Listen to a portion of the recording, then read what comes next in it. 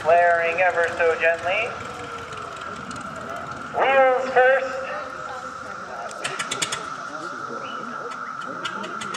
Oh, there goes the Fokker D7. Engine purring to life.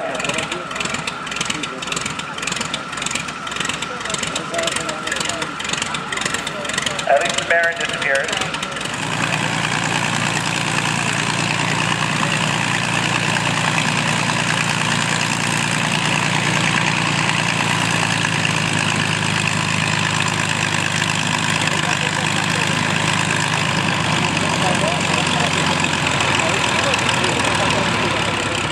Good, get the D7, the go-ahead to taxi away from center stage. Get that engine noise out of here.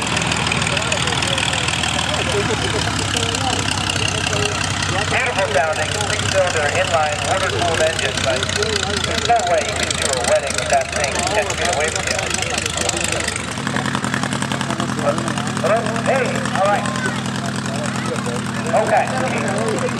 This aircraft was designed by Rene Honriot, one who had some engineering background and was fascinated by flight, was building their own aircraft design.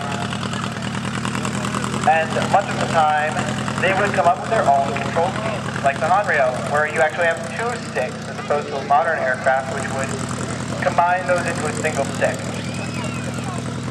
Now, the Honriot is going to attempt a flight for us today, down the length of the runway. For these early Pioneer machines, you don't want to fly. Earlier, we are in the air.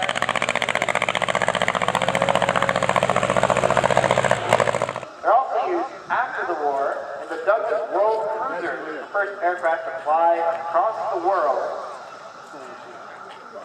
They're also, you'll find them in use still today, up in the Great Lakes area. There are boating competitions where speedboats are powered by this massive 12-cylinder engine, if you can believe it.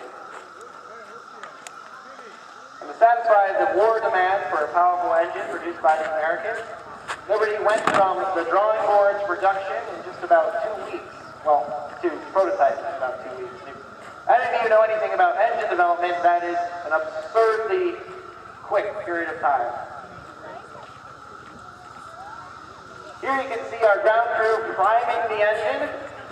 That is an absolutely massive propeller. And the engine has a lot of compression, very difficult to pull through by hand. In fact, one person cannot prop this airplane alone. Nothing on the first pull.